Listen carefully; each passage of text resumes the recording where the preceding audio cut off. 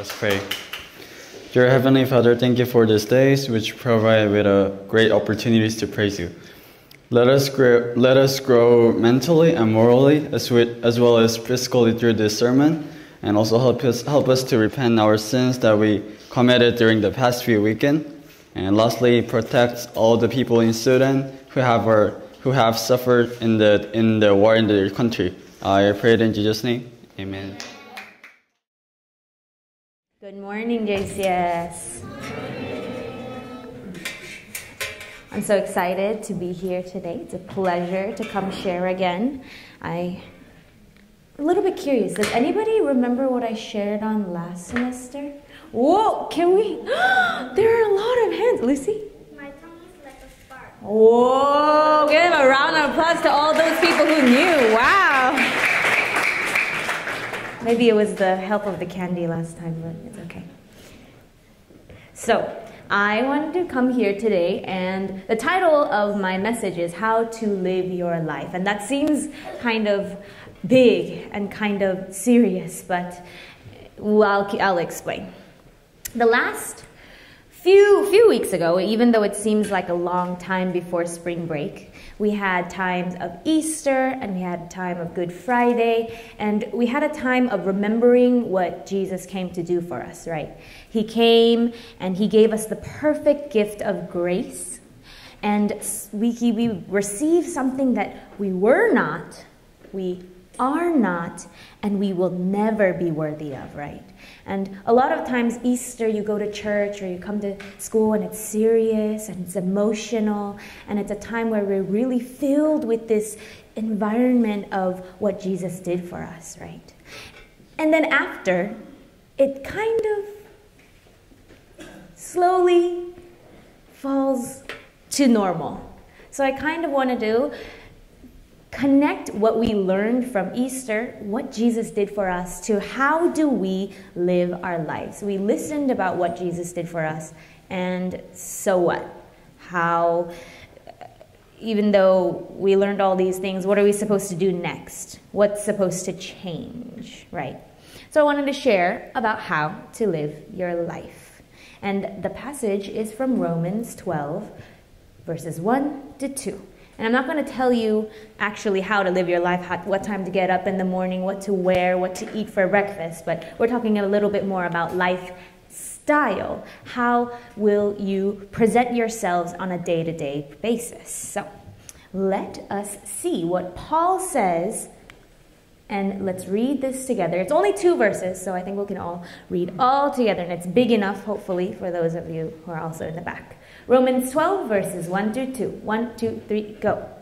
I appeal to you, therefore, brothers, by the mercies of God, to present your bodies as a living sacrifice, holy and acceptable to God, which is your spiritual worship. Do not be conformed to this world, but be transformed by the renewal of your mind, that by testing you may discern what is the will of God, what is good and acceptable and perfect. And it seems like a little bit of a pattern that I come up here and share something that we've already gone over during my homeroom devotion class, but we have gone over these verses in devotion time. And when we look over our verses in this semester for our devotion time, we always find a song that goes with it. So I've made a deal with my homeroom class, and we're going to share this song with you guys. So it repeats all the way throughout. So if you kind of get a hang of it and you'd like to sing along, you may sing along with us. I appeal to you, therefore, brothers, by the mercies of God, to present your bodies as a living sacrifice, holy and acceptable to God, which is your spiritual worship.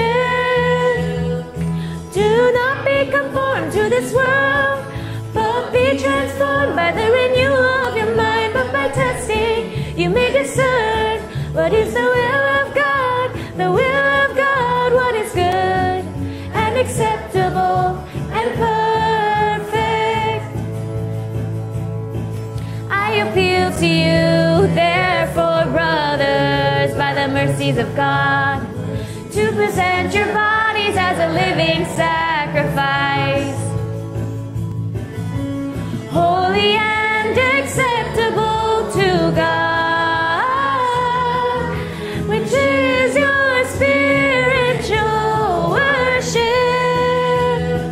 Do not be conformed to this world, but be transformed by the renewal of your mind. But by testing, you may discern what is the will of God, the will of God, what is good and acceptable and perfect. So we do these songs, and they really kind of help us get the verse into our heads and remember it a little bit better. But I wanted to share with you guys that song, what we've been doing in homeroom class and devotion time. So when we're looking at Romans, let's look at some background. Romans is, maybe our homeroom class knows. What is Romans? Let's just, our homeroom class, 1, 2, 3, go. Epistle. It is an epistle. And it is written to the people that live in Rome. Thank you. It's an epistle. An epistle is a letter.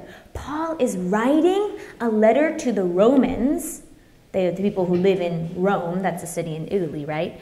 And he's telling them, hey, I appeal to you, brothers. And he's sharing this letter with them. And we're going to look at each verse and break it down and see what Paul is saying. So, in the beginning, he says, I appeal to you, therefore. And appeal is kind of might be a hard word, but appeal actually means I plead to you, I beg of you, hey, I'm calling out to you, I want you to do this. Therefore, brothers, and by brothers, he does not only mean the men of that church, he also just means everybody. By the mercies of God. Not just by his own power, like I want you to do it before me, I just want you to think of me while you do it. No, he's saying by the mercies of God, by the gift of God.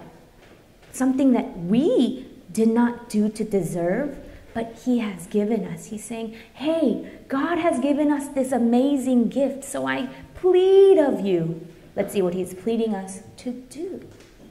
He says to present your bodies as a living sacrifice.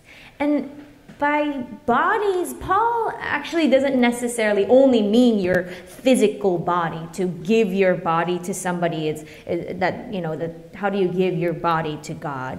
He actually means to give your, well, let's talk about what a sacrifice is first.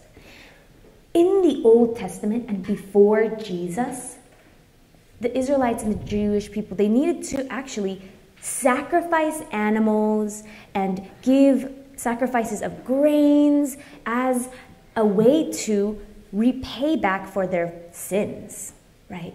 But after Jesus came and he was the ultimate sacrifice, all sacrifices, no other sacrifices were needed, and none of that was needed. So the way that we give our bodies is a living sacrifice. There does not need to be any death that happens.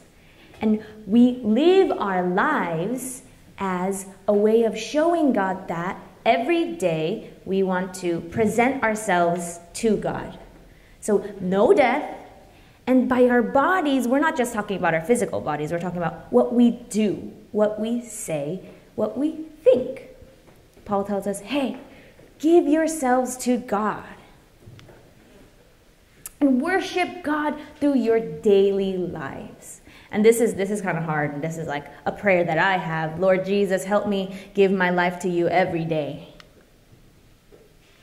The next part of this verse is holy and acceptable to God. We see the word holy a lot in songs and Bible verses, but what does it actually mean?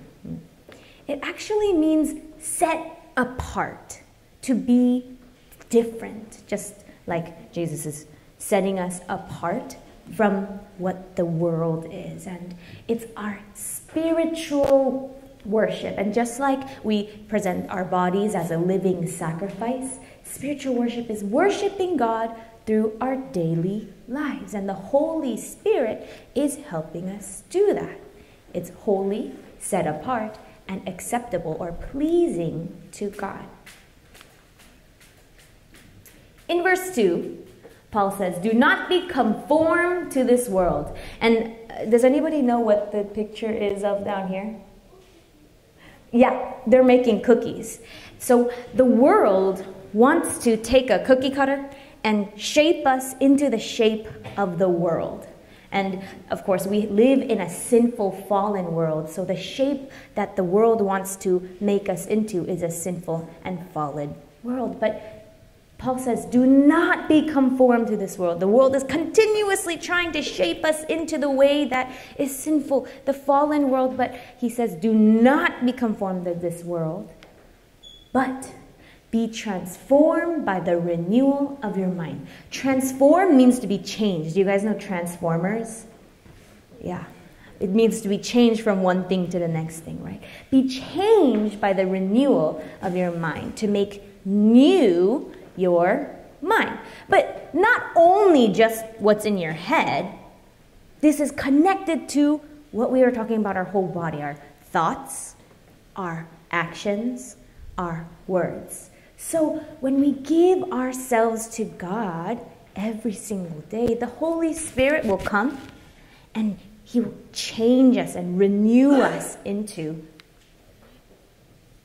a way that is acceptable and holy. And the last part of verse 2 says that by testing you may discern what is the will of God. Now, discern is kind of a hard word. Discerns mean to know what is and find out. Find out what is the will of God. What is the will of God? Will means His work. As we continue to work and give our lives to God, we will know what is God's work. What is good and acceptable and perfect. Now, we're humans, and it's not possible for us to be fully good and acceptable and perfect. But what Paul is saying is that the way that we live our lives, the way that we have a certain lifestyle should be different from this world. We're set apart. We're not shaped by this world, but we're living as a citizen of the kingdom of God. Where are you all from? Just yell it out. 1, 2, 3. Oh, many of you. Yeah, a lot of you guys are from Korea. So you are a citizen of that country.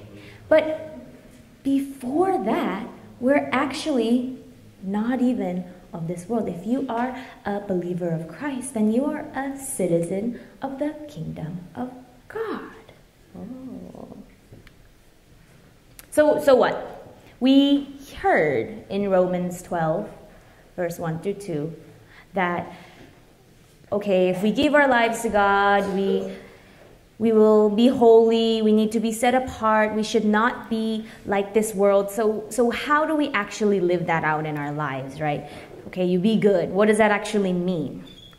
In the later parts of Romans, Paul gives actually really specific ways of how to put this into our lives. And in Romans chapter 12, verse 14 to 21, there are kind of 3 topics he shares about, and I wanted to bring them, and we could talk about the 3 specific ones. There are so many ways in the Bible that show how we should be living our lives, but these are just 3. So in verse 14,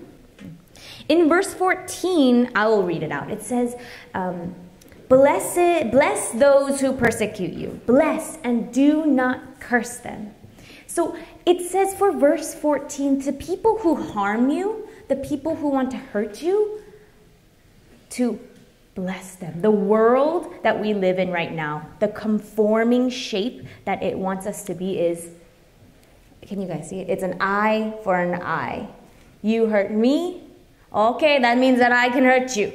And that's what the world tells us, and a lot of the times that's how we act. But in the perfect will of God, even though we're not perfect and we're just working towards it, he says to bless those who persecute you. This can be coming in forms of maybe you pray for them, maybe you decide to just step away from that type of situation, but to bless them. The second part of Romans, in verse 15 and 16, Paul talks about how we should treat our loved ones, those people around us, whether that's your family or your friends or just the neighbors around you. The world tells us to cut the line, to put me first. I am important and I am special and I should be the best and I should get the best. But actually, in verse 15 and 16, it says, rejoice with those who rejoice, weep with those who weep, to be together with those we love, right? When in joyful times, we are rejoicing with them. In sad and mournful times, we are sad with them. So we are not left alone. We are together. And we live in harmony with one another. The last little section, verse 17 to 21, Paul tells us how do we respond to evil. This world is full of it, and how are we supposed to respond to that? The world will say, revenge, just like eye for an eye. If you do evil to me, I will repay you back with evil. And sometimes in our heads, that seems like 사이다. It seems like, oh, it's gonna make me feel so comfortable and satisfied. But in the Bible, he says, repay evil with good. He says, live peaceably with all. And a little section that I like, and Paul says that the Lord says, vengeance, which is revenge, is mine, is God's. I will repay, says the Lord. We don't need to worry about trying to get back at evil. At the end, justice will come from God. So in these three different sections, to those who harm us, to those we love, and to evil around us, Paul gives us three ways that we should be reacting. This is the lifestyle that we should be living in. And we're human. This is a daily battle. There are going to be maybe some minutes in our lives that we can give as a living sacrifice to God. But as we continue to move forward in our lives, I hope and pray that we will grow and continue to show compassion to those around.